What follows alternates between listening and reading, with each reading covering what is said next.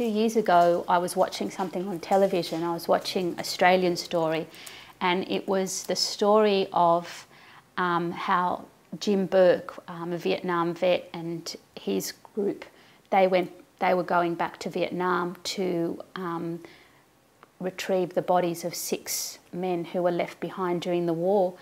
And it was just like, it was such an incredible story, but I loved, there were particular lines in the documentary that I really loved, and one was this idea of you don't leave your mates behind.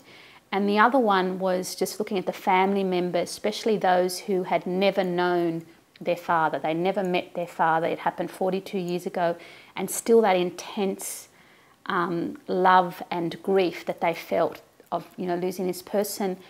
And I remember when I was watching that, it was almost literally like Tom sat next to me and said, "That's my family story."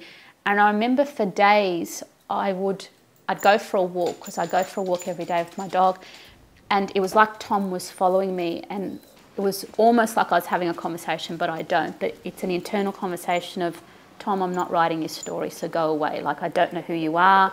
I can't write a male first person. I don't understand."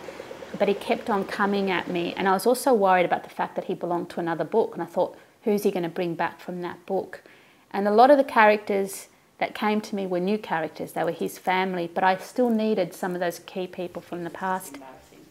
So I just listened and listened, and it was a while before I put pen to paper or, you know, fingers to keyboard.